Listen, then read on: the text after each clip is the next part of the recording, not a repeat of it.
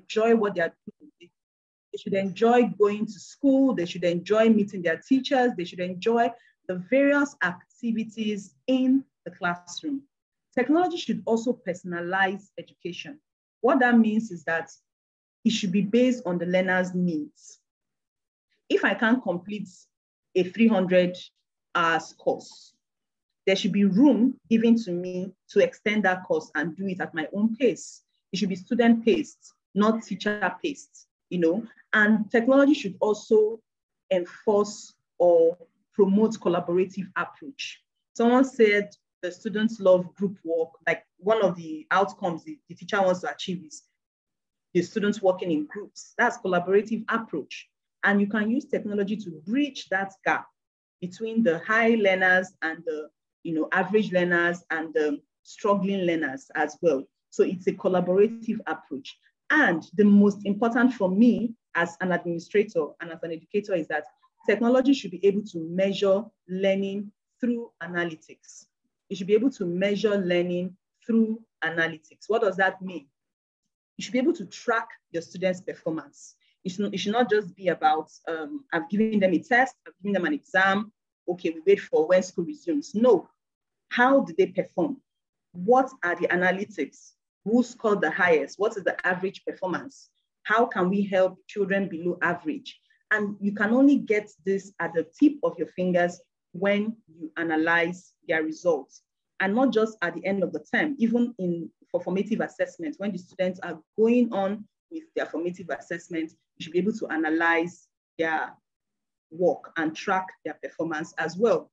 And then you would know as a school where you need to meet with the needs of the students. Is my school lagging behind in mathematics? Are we lagging behind in sciences? What do we need to do to boost the academic performance of these students? Now, I came up with 5 tips on how educators can maximize technology with the sole aim of improving learning outcomes. Remember, when there is no positive results in teaching and learning, then we've just wasted our time and energy because we've not been able to meet or bridge that gap between the learner and the objectives of the lesson. So what are those 5 tips? They are all intertwined actually, but I'll be focusing on the first tip for the sake of this session. The first tip is to reconstruct teaching methods. I was watching a text video, which I'll be sharing with us by the end of this session. And there was one statement made by the speaker that struck me. He said that teachers,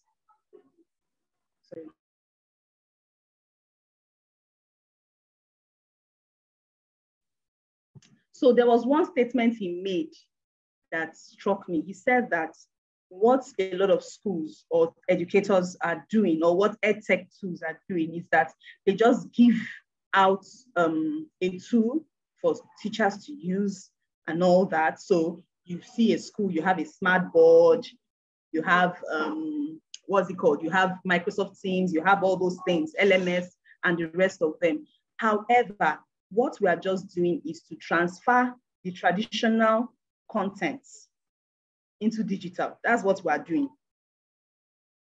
The teaching methods have not changed. What we are just doing with technology in our world is to transfer that same textbook that we used in secondary school, just digitize it. Okay, they want digital. Okay, let's turn the economics textbook into online textbook, and then they read the same content, right? But we've not thought of how we can reconstruct teaching methods. So that's the first thing that is the most important right now, and that we'll be focusing on throughout the session. Other things that we need to do is to teach outside the classroom. The world is a global village. You can be in Nigeria and you're working for a company in UK or a company in America. For example, I do a lot of activities for international organizations, and I'm in Nigeria right here and I'm making my money, without even traveling to UK or Canada. So how do we help these students to get to that point? By teaching outside the classroom. That is another point to consider. Then assessing students' learning. How do you assess students' learning? Okay, using technology. That's formative assessment. I think I've explained that in the last slide. And then we also need to get to the point where we should say yes to technology. Enough of the, oh, it's going to hurt the children, they will go into something else. No, you need to find a balance. You need to create the protective mechanisms to protect these children from negative content. Because if you keep shielding them from technology, they will still embrace it on their own. They are born into the tech world, so they will still embrace it. And trust me, they will tilt towards the negative angle. But if we as teachers are the first set of people to introduce them to technology, then they will see the productiveness of using technology and not tilting towards the negative angle of technology. And of course, finally, reverse the learning model. Reversing the learning model means that you cannot keep being the teacher or the boss in the classroom. You need to take a step back and let the students lead their learning. Difficult, right? It takes a lot of class control. It takes a lot of classroom management and all that. But we need to get to the point where we become facilitators and not teachers, not just stand in the classroom and teaching and teaching and teaching and talking for hours, and then your learners will just get tired. Your learners should be part of the learning process. They should be in charge. It should be student-led learning and student-centered learning. So these are the 5 tips I have. I don't know if we have more tips you can share with us by the end of this session. So the major thing I want us to focus on is reconstruct teaching methods. Reconstructing teaching methods. That is what I would like us to focus on. I don't know if you can still hear me and if you're still following the class. Can I just hear a yes, I am, or a chat to show that you're following the class and I'm not too fast in my explanation?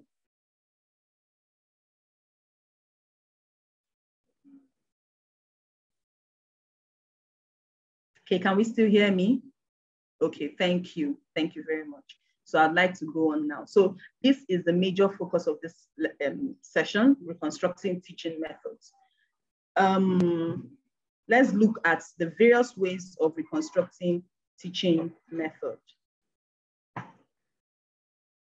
Reconstructing teaching method is basically switching teaching methods while enhancing learning using technology. And there are 4 areas I'd like us to focus on. The first one is flipped learning. I know some of us have heard about flipped learning. And then there's micro learning, blended learning, and mastery learning. I had to do a lot of research about these various methods. And I'm so glad I'll be sharing some of my findings with you. So let's walk along. I'll start with flipped learning. Now, I want you to think about this scenario because I know some of you are already doing it, but you don't know that you're flipping your class already. Now, Ms. Ayamu wants to teach the summary of Romeo and Juliet in her literature class, and then she stumbles upon a movie online about Romeo and Juliet. She downloads the child-appropriate version and shares with her class on their LMS platform. LMS means Learning Management System, okay? There are so many of them that we already know about for them to watch over the weekend. Then in her next class, the students are allowed to discuss the movie and write a detailed summary of the story. What Ms. Ayamu has done is that she has just used technology to flip her classroom. So she did not introduce the concept to them. She gave them an activity to do at home, watch a video, and they would enjoy it. The students will enjoy it. Oh, a movie, wow, fantastic. And then in the next class, all they are doing is just to discuss the video. Oh, what did you learn from the video? Can someone come out and tell us about what happened in the video? Who are the characters in the video? She's not teaching them again, like, oh, this is William Shakespeare, Romeo and Juliet said this, and talking long stories. No. Do you understand? So in that class, Ms. Ayamu will take the back seat. She will no longer be the teacher teaching. Before you know what is happening, collaboration is happening because she can break students in groups and they will discuss the various aspects of the video. And then at the end, she'll just tell them to write a summary. And trust me, the students will be ready to bring out various summaries. Now, her emphasis and her focus will now be on how they are writing their summary. She will now have more time to correct them, to correct errors, grammatical errors, punctuation errors, and help guide them in the presentation of their work, rather than use 30 minutes to talk and talk and talk and talk. and then the students are just listening with a bored expression. So that is what flipped classroom is, basically. So I want you to think of, I'm coming back to my wonderful teachers. I want you to give me an instance using any topic of your choice of how you can apply flipped learning. I'll give us 2 minutes to do this. Think of any topic of your choice and tell me how you can apply flipped learning with that topic. You can type your response in the chat box, just 2 minutes, and then I move to the next slide.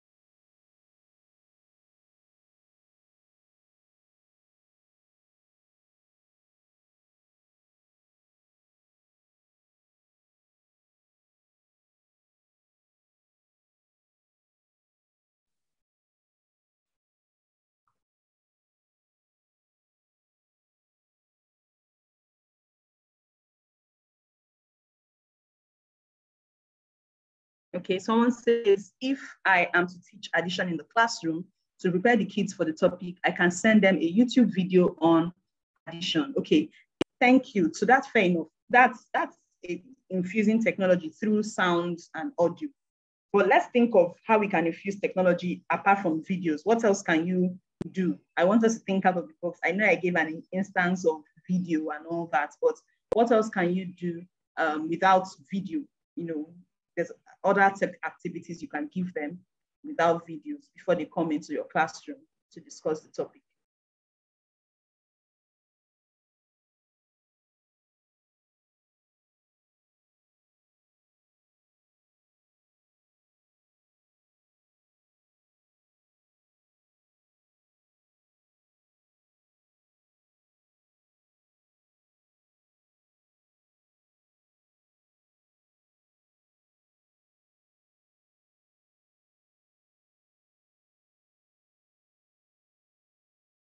Okay, a lot of us are giving instances of video. Video is not the only form of technology.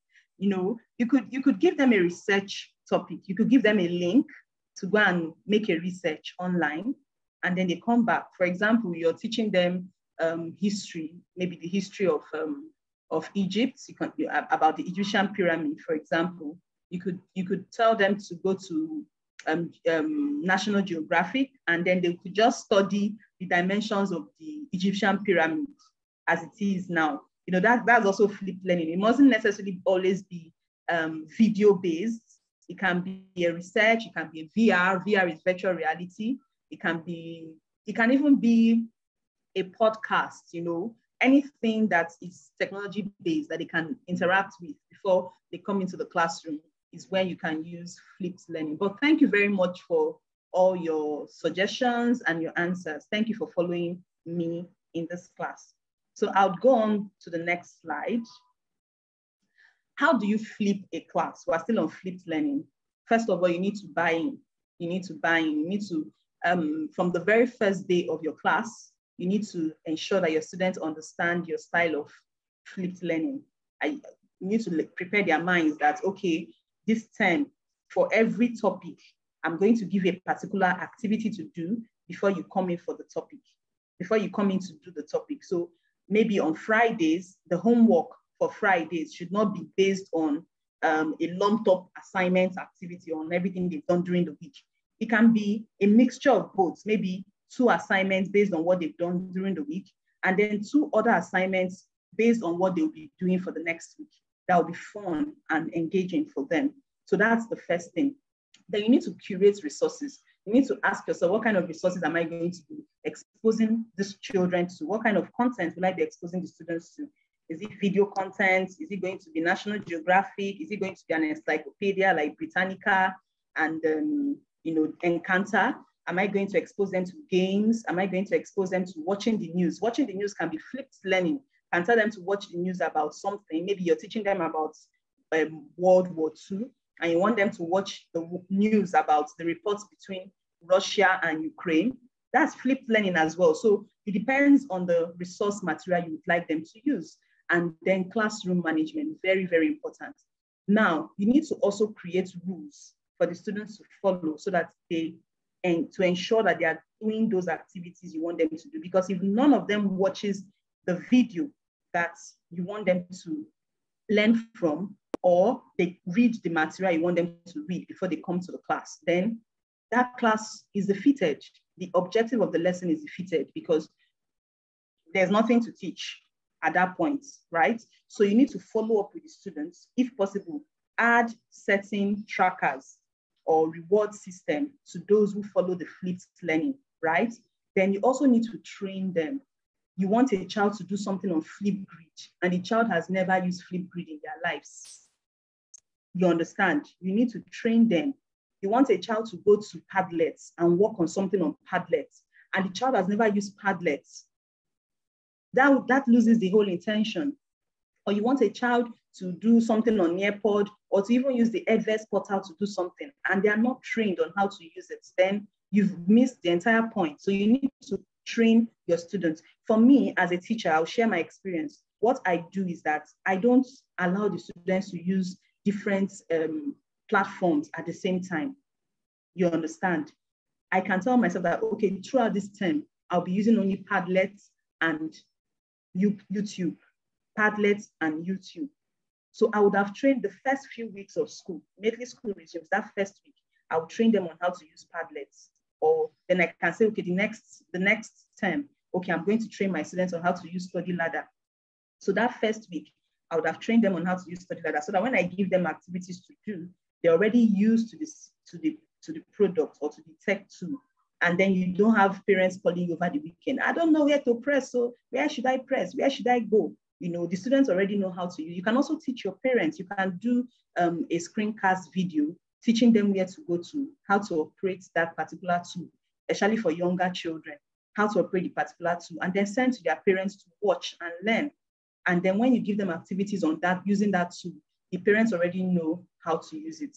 In my daughter's school over the weekend, they did a podcast for us to learn how to use Flipgrid. I already know how to use Flipgrid, so I didn't have to watch that podcast, but they did it and it was so beautifully illustrated. And that was how a lot of parents were able to learn. And the next day, that was on Monday, on Wednesday, after the public holiday, they gave them an assignment on Flipgrid, and none of us struggled to do it. So training your parents and training your children on the use of any tool you want to bring into the classroom is very, very important. And then you need to also consider how you want to assign content for homework. And remember, when they are done, the student, it should be all about the students. You should ensure that the students work the problems out in the class. Like I gave you an example. After watching the Romeo and Juliet movie, they come back into the class and they work on their own. They work in groups to answer certain problems and certain questions on the lesson. And remember, you should have to ensure that it is independent learning. By the time you do a lot of flipped classroom, or you take the style of flipping your class all the time, you will raise more independent learners. Remember, one of us said her learning outcome is for her students to be independent. So you will raise more independent learners if you use flipped classroom a lot. So let's go on. Now, I want us to look at this curve. Let's look at this curve. What does this curve tell you about how children learn? You can type in your chat box, or if you want to speak, I will allow you speak. I think I'm talking too much. Okay, so what does this curve tell you about how children learn? If you'd like to speak, you can put up your hand or you can type in the chat.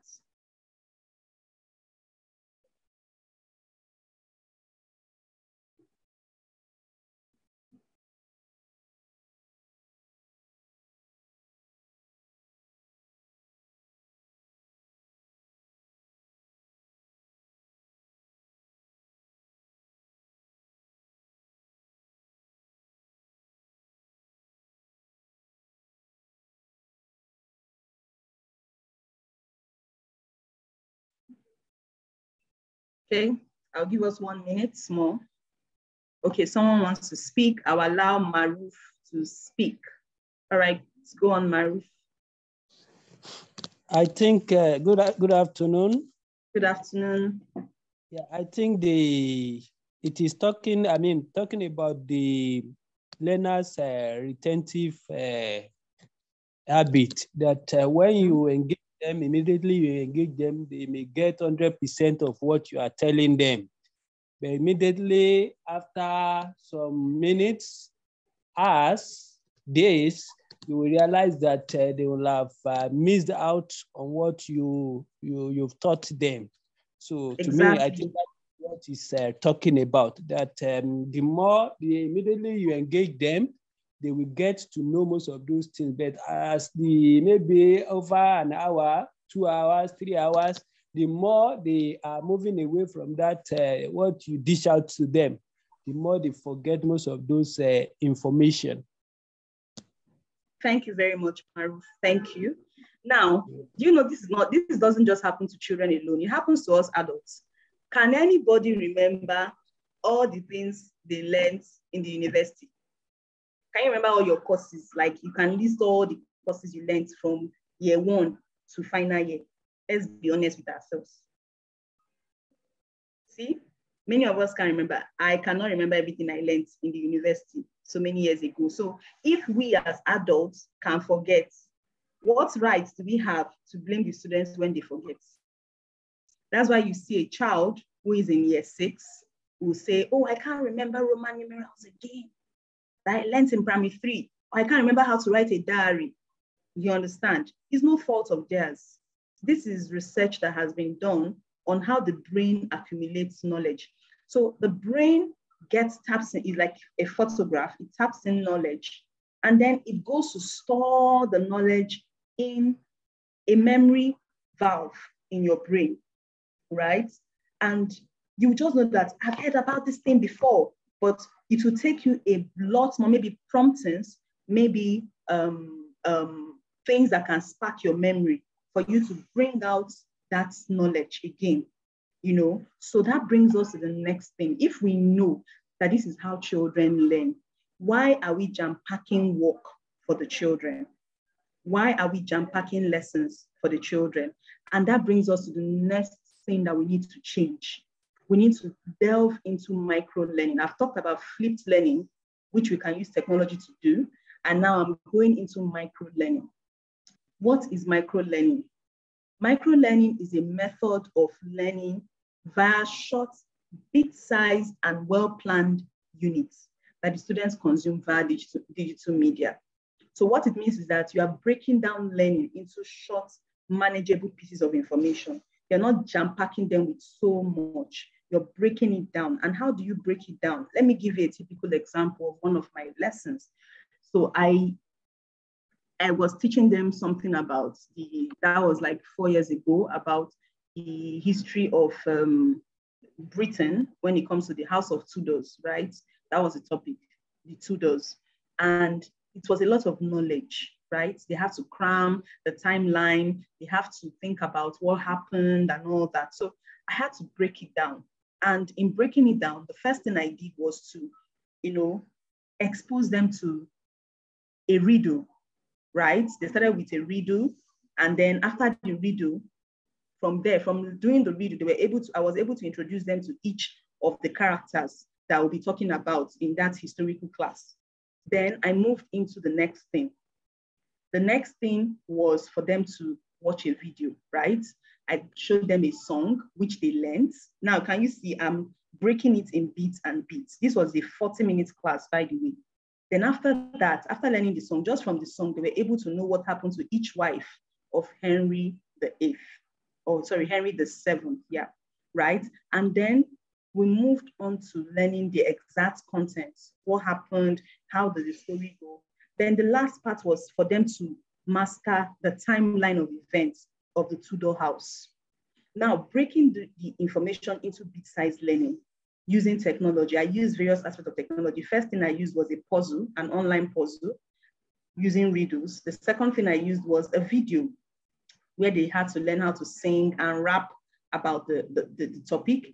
And then the next thing I used was, my PowerPoint presentation talking about the content of the lesson and everything. And then at the end, they did a quiz game, right? So now breaking those things into bit size, we're working online at that point. After teaching them in class using all these bit size methods, I transferred those bit size methods to their online platform.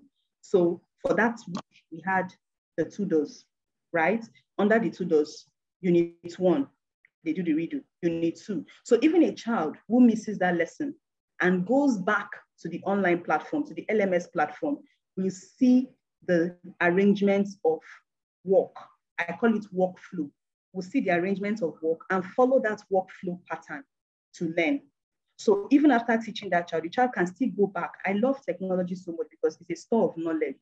The child can still go back to that platform, right? And follow the workflow process to still remember that topic. That's what micro-learning is about. Not jam-packing knowledge and talk and talk and talk. And then at the end of the day, you give them long notes to copy. I think we should change that, teachers. Don't you think so? We need to start changing the narrative of how children experience learning in the classroom. Trust me, when children do activities using the bite-sized method that you're giving them, they don't forget easily. It will be stuck to them. Do you know that during the exam, it's a funny experience, but during the exam, some children were singing to answer questions. The examiner came to me, why are your children singing? I said, I don't know, what are they singing? And she told me they are singing something about divorced, beheaded, died. Divorced, it's a rap song, divorced, beheaded, died. I said, oh, that's the Tudo. And they were singing that song to remember the topic. You understand? So, but if I had not broken it down and I just said, oh, today we're learning about Tudos, and I start talking and talking and talking, I haven't achieved the learning outcome at that point.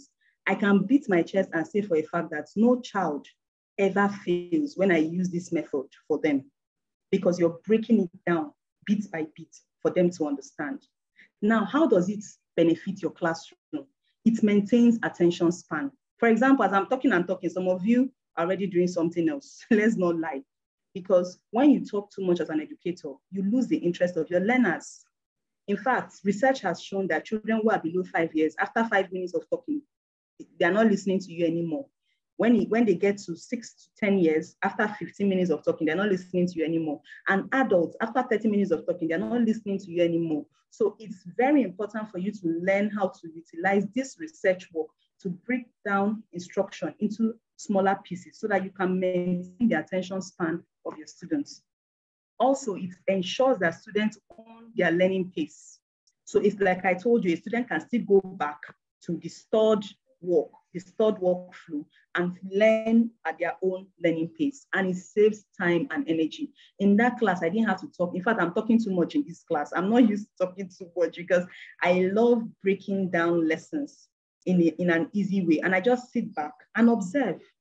And sitting back and observe as a teacher gives you the opportunity to notice when a child is not getting it right. And then you can now focus on that learner to help that learner, meet up with the pace of other students. And remember, each unit should be tied to the learning objective of the lesson. You have to make it interactive, and you don't have to overwhelm your students. Breaking it down in chunk sizes does not mean that there will be an activity. No, you could just have only 2 activities in that lesson or 3 activities, but you've broken down the lesson to suit each of those activities based on the objective of the lesson. So I know we understand everything I'm saying. Okay, so because of time, I would quickly round up. I hope I will have an opportunity to speak to us again.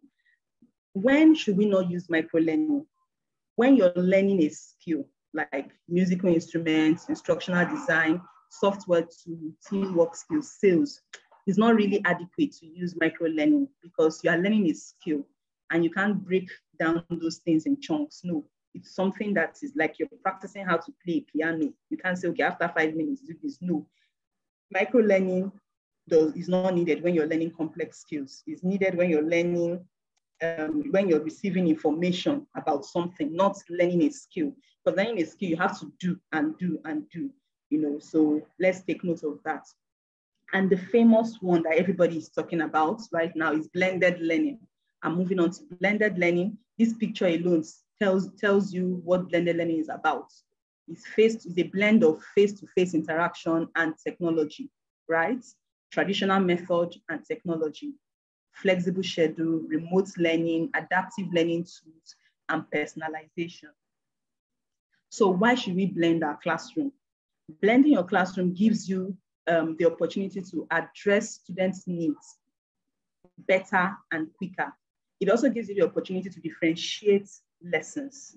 And it also gives you first-hand information on how to track your students through data and knowledge. So when you have the data of your students' work, you can now make a decision, okay, I can't move to the next topic. I need to repeat this topic because these students have shown me that they're not getting it right? So blended learning is very, very important. It's a broad topic. I'm not going to talk about it in this class, but if you need help with how to understand blended learning or how to infuse it in your classroom, I'd like you to go on YouTube and watch our last webinar on Edves, where we really talked about this style of teaching, blended learning, and then you can watch the webinar.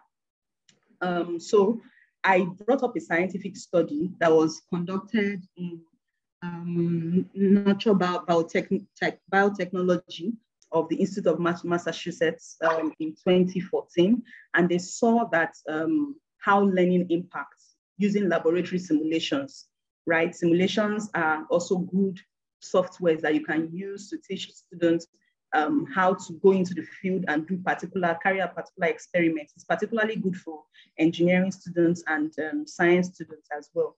So using traditional teaching, you can see that it's the lowest. The impact was very low.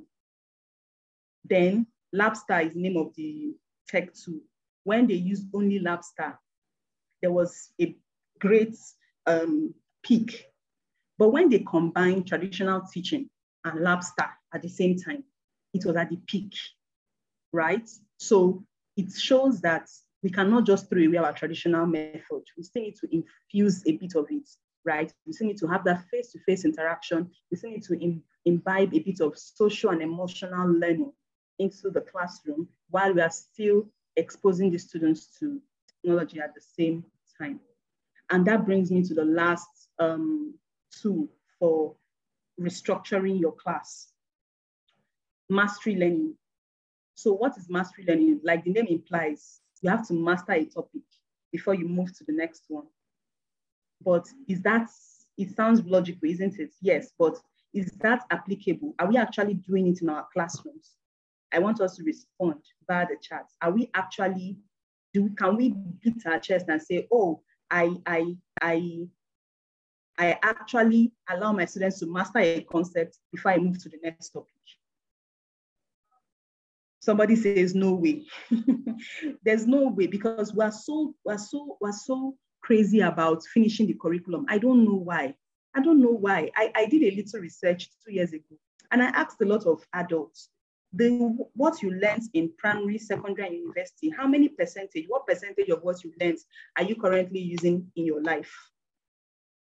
And many people said 20%, 30%. Only few said 50, 60, you know? And I've come to realize that we want the children, we bring up beautiful curricula, you know, long processes, so many topics. You see a child learning math, a primary 3 child, and there are like 14 topics in a term. How do you want them to gain mastery of those topics? It just doesn't make sense to me, you know, and I think we need to all sit down as educators and ask ourselves questions. The curriculum that we claim to be using, whether British or Nigerian or American, is it actually helping the students gain mastery? Or are they just moving from one thing to the other? Nobody is asking, oh, my children scored below 50. That means I can't move to the next topic. As a teacher, I was very stubborn. If my children are not gaining mastery of that topic, I will go to my supervisor and say, excuse me, ma'am, I am not moving to the next topic until they gain mastery, because foundation is very, very important. And technology helps us a lot to gain mastery of concepts. You understand? If we are able to, just like the example I gave you of my students going back to follow the workflow process of the tutors, if we're able to all tell ourselves the truth as educators and take technology seriously, your students will gain more mastery. Your students will gain more mastery, and we will pull ourselves out of the rat race of completing the curriculum. Seriously. So that should be another thing that we should change as educators. Now, what are the benefits of mastery learning? Students can finally master concepts while building a growth mindset, grit, and perseverance. You have maybe, if it requires them staying back in school on some days, please do. It's our job, but you should be passionate about it. If it requires you giving them extra time, you know, of course, it's not always easy, but let's try it so that the students can even see the perseverance in us and model it, okay? And then the classroom has to change. Students don't have to focus anymore on the lecture. They can now interact with each other, okay? Peer teaching, you can apply peer teaching, you can apply students to content mastery, where the student is engaging and interacting with the content. That is why I'm very particular about how teachers develop content. It's not just about, I've written my lesson plan. It's not just about, I have a PowerPoint. How is the PowerPoint interactive? Is it an interactive PowerPoint, or it just shows picture and words? Or is it interactive? Does it have different activities for the students to do at each point that can help them gain deeper mastery over the material and not just reading and reading and reading, you know? So let's also think about that. So this is the video I wanted us to watch. I'm so glad I was able to finish within 40 minutes or 47 minutes, okay? I hope I wasn't too fast and I hope I wasn't rushing. I'm going to share the link of this video right now in our chat box so that we can, on our own, we can click on it, let it just be in your computer, and then you watch the video. Very interesting concepts. I love guys who think out of the box, and I'm sure you would enjoy this TEDx talk about what technology should be doing in our classrooms and not what it should not be doing. Thank you very much. Thank you. Remember, finally, teachers play a vital role in technology adoption. So are you ready to collaborate and join hands together to improve your students' learning using technology? Thank you very much.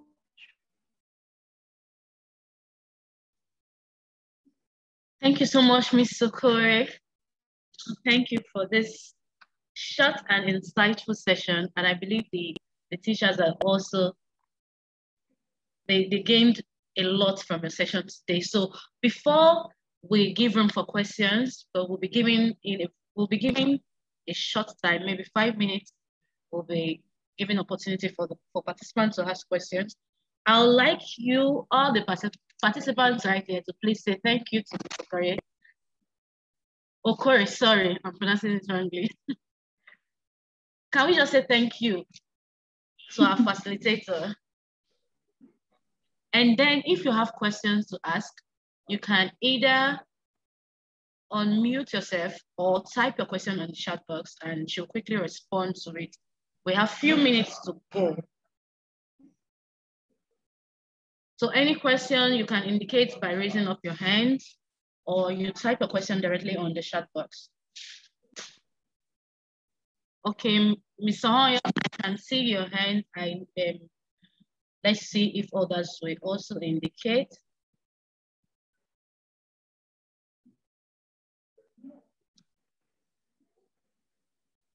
Okay, so I'll be giving the floor to Ms. Ahoya now. So please unmute yourself and ask your question.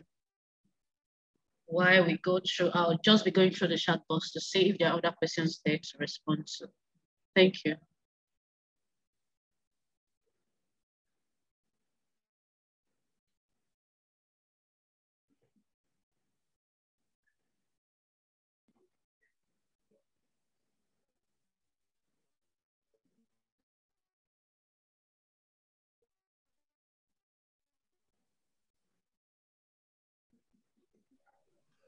Hello, ma. Good afternoon. Good afternoon. I don't actually have a question. Okay. Yes, so I don't actually have a question, but I actually wanted to appreciate a point you made under the micro learning, that we don't have to pack the pupils with too much. Particularly, I'm someone that and that's why I really appreciate you. You went straight to the point. You didn't pack too much in your lecture, because I'm someone that I remember my days in school. If you tell me that this class is supposed to be for 1 hour. And you are doing overtime. I'm someone that I lose interest. And I see children in that contest. But people, I also see children in that contest. Well, I see a lot of people make the mistake, and parents give us that problem. They want us to pack children. I don't believe in that. And that's why I really want to appreciate that point that you made on that micro learning. And I wish everyone can follow that point, and we'll see that children will give us a better result. Because in my opinion, a lot of us are packing children with too many things that they don't need at that point. And these children are not able to balance it out. So I appreciate that point you made, ma'am. Thank you very much. Thank you. Okay, I think Adenike's hands are up. I don't know if anyone is also reading the chat. I can see some questions, but I'll allow Adenike to speak up, and then I don't know if someone can help us with the questions on the chat. Good afternoon, Mrs. Okoye, if I'm right. Okore. Okore, sorry. All right, thanks so very much for the lecture. Although I joined in late, I think I missed one or two, but this is what I made in the course of your explanation and all that. Okay, how we can actually make technology more effective in our classes and all that. So now, my question is this: what can we actually do regarding these children whereby they're having challenges? It's more like it's impossible. Like the breakthrough is impossible. You know, they've been battling since their how will I put it, their lower primary level, even down to the upper primary level. Talk about the grade 4, the grade 5 and 6. Yes, but now, what kind of technology aspects or angle can actually give a very transforming result on this kind of children? Okay, first so far. Okay, no, continue. All right, because so far, ma, okay, talking about, or probably, okay, yes, talking about the normal physical way we teach in class to help them with this blending of sounds and all that. It's not giving our results as it should be. You know, a child of like 9 years old still having issues to get some words, talk less, math thinking, calculations and all that. It's not really giving what's it called, the result. And of course, we know that, okay, they are children of their of different ways of learning, the visual ones, of course, the data and all that. So I don't know which aspect of the technology actually can really help, like, to be a transformation to the core. That was actually my first question. Then secondly, please, I already dropped this in the chat box. I don't know if we can have a video of this session, please. I really want to listen from the beginning, because I missed out. Okay, I think I'll leave that to the organizers to respond to, but I would like to respond to your first question. I never say it's impossible to teach a child. Every child is intelligent. I'm talking from experience. I have worked with children who are autistic. I have worked with children who have speech problems. I've worked with children who have dyslexia. I've worked with children who are even disabled at different spectrum, from preschool to primary and then to secondary. I just left my role as the principal, so I know what I'm talking about. So, but what I tell myself first of all is that there must be a way for this child to learn. And I think it's high time teachers stop thinking I can do it on my own. You need collaboration. Collaboration in the sense of you and your supervisor, you and your head teacher, you and the parents, you and the students. Because if you're giving a student help and the student is not appreciating your help, they are just clashing cymbals. They're just like a clashing cymbal. You're not doing anything. So you need to get to that point where all these stakeholders are involved in that child's life. Most times, the support a child needs is not only from the teacher.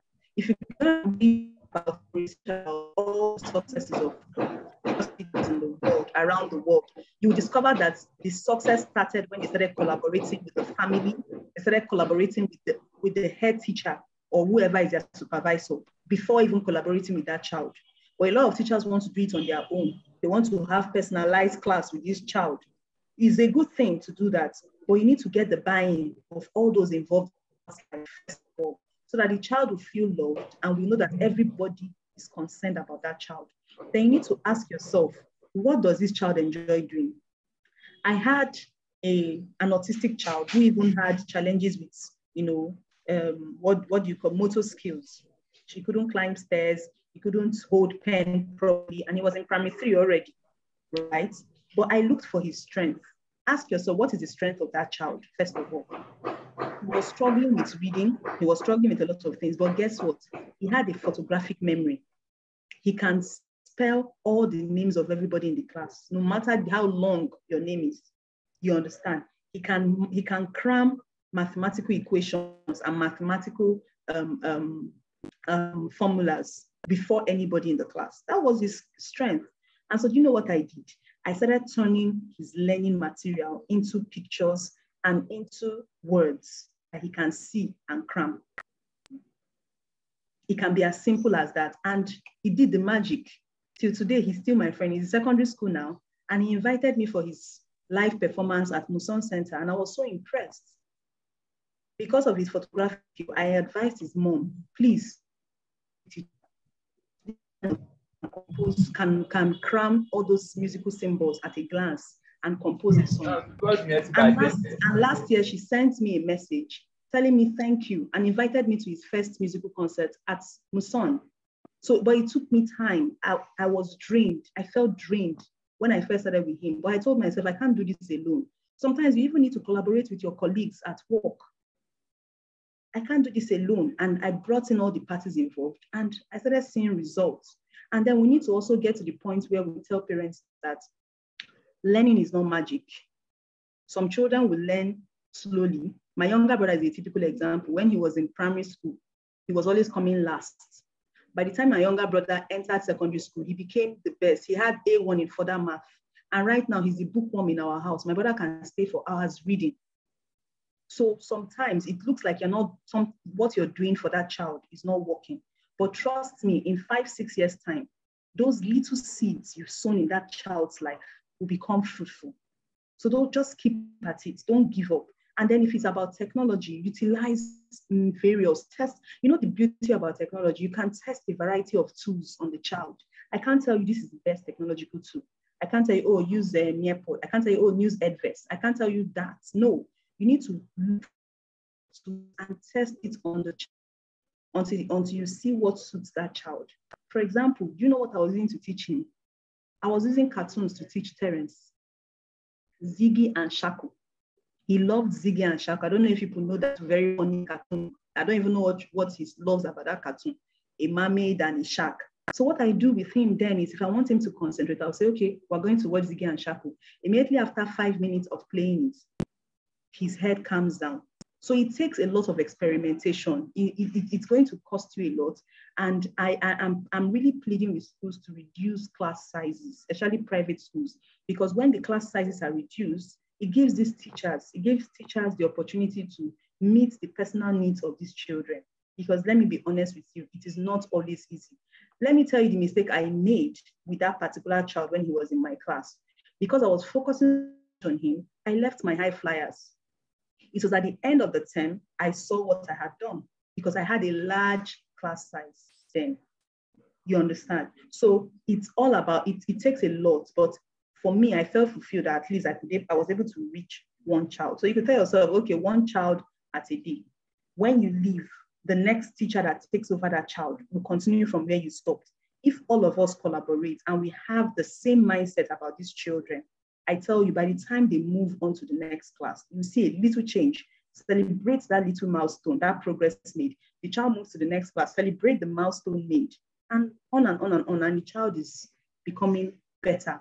I have even suggested sometimes that the child shouldn't do all subjects. It's not compulsory that children should do all the 16 subjects, 18 subjects people are jam-packing on their heads. You could tell the parents, please, I'm going to take your child off so subjects. We're going to focus on only the 4 core areas in primary school until we see some improvements. And the child will have a special results or result package at that point. And people are so bored that, they will write exam, WAEC, JAMB. Is that how they will treat them? Well, for your information, WAEC now has special exam for special students who have been acclaimed or certified that they have learning challenges and they have disabilities. And a lot of examination bodies are beginning to come up with ideas on how to differentiate exams for such children, and then if you can't do it, please get professional help. We have special needs educators and individualized education planners who can do what you feel stressed to do. But the first thing is get the buy-in of the parents and your administrators. Thank you very much. I hope that answers your question.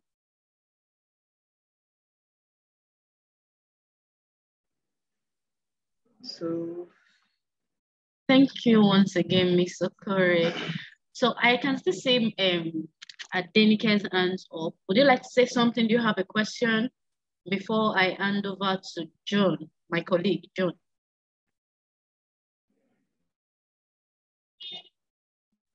Adenike, please, do you have a question? Okay, so before I step out, I would like to say thank you once again, Ms. Okore. I would also like to encourage our head teachers and teachers who are here. We all know what we're getting from these sessions. So we are expected, I think it will be right for us as teachers and also head teachers to bring in our teachers so that we don't be the only one gaining from these sessions. So as a head teacher, if you bring in your teacher, he or she will be able to implement whatever they are learning from these sessions in their classroom as well. So I think that is the only encouragement I have for you guys before I step out for John to take over. Thank you so much. Thank you for joining in today. Thank you so much, Ovigwe, for standing in for me. I sincerely appreciate. Excellent presentation, Mrs. Okore. Apologies, I could not host the session with you as earlier planned. Something came up urgently and my colleague had to stand in for me. I joined in when you were talking about mastery, and I must say that your thoughts are quite very unique. And I believe that people like you are the kinds of people we need in our sector so that we can properly educate or let me say reorientate our educators to see things from a different perspective. I like your line of thought and I must really commend you for that excellent presentation, madam. Once again, well done to you. So I know you wanted to play a video. I don't know, have you by chance played the video? No, I haven't. I don't think I would have time for that, but I would share the link with us, and then on LinkedIn, you could just go to the Edves page and view the video. It's Edves Catalyst is an international conference that takes place every year, and this year is going to be very exciting because we're having international speakers coming up from various parts of the world, and educators. Is a forum where you can network with edtech people, educators from all over the world, and several other participants, and it's totally free. It's a 2-day program. The first day is on a Friday, on the first Friday of June, and then the second day is a Saturday. Friday is virtual. It will be virtually done, so we can all join online, and then the second day is going to be physical at the podium, Ikeja. So if you would like to participate, all you just have to do is to click on the link and then you're good to go. I'm trying to see if I can share the link before I go, but if not, I would like us to please visit our Edves page. You can also go to www.edvescatalyst.com and then you'd see all that you need to learn about the Edves Catalyst and then how you can register as well. Thank you. Okay. Thank you so much. I think I will also I will check your social media pages and LinkedIn page to get the creatives and also share on our online community. The attendance is so surprising, I must say. This is the least we've had in a long time, and I know that we're going to probably take a survey to know why this attendance is very low. Please do not be discouraged. We will upload the video to our YouTube page, and we'll ensure we promote for more people to watch. And like you said, I see that you are very big on collaboration. So we'll also go to your YouTube page, and whatever contents that we see there, we'll share with our online community. So we actually have a Telegram group that have educators, school aides, classroom teachers, school owners on that platform. So we'll share your content on that page. Just the goal is that the child is impacted, learning outcomes are improved. That is the goal. So we are not competing in any way. Thank you so much once again, Mrs. Okore. I can only say thank you to you. So I will communicate with you after this call. So while Mrs. Okore leaves, I would love to have a very brief chat with the rest of us. Please do not leave, please. Thank you. Bye, everyone. Thank you. Appreciate it, man. Thank you. Yeah.